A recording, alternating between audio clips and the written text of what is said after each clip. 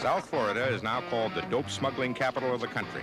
In the mid-'70s, there was a move to legalize marijuana. 13 million Americans use marijuana regularly. At a House hearing today, the Carter administration favored easing the penalties they face for that use.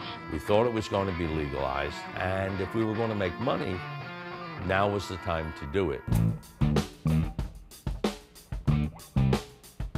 The Black Tuna Gang, the Ethiopian Zion Coptic Church. Everglades City.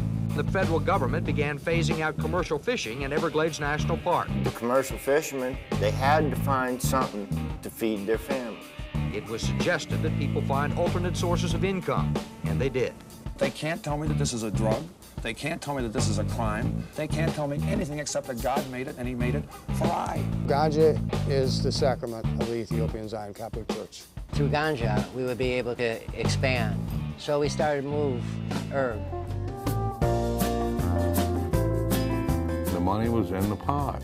It was almost like our savior. Seen new trucks, new houses. Immediately it made idiots into millionaires.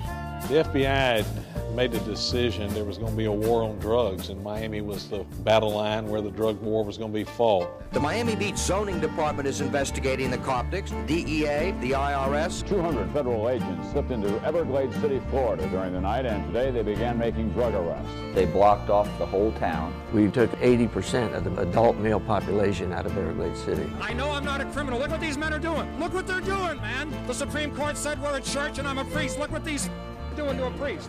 When everybody you know has been called to the grand jury, you know what's going on. Everybody told on everybody else. Narked out or ratted on or snitched on. We have many names for it. I am the longest serving non-violent marijuana prisoner in American history. We were just doing a job. Maybe it was a bad job, but we were doing it.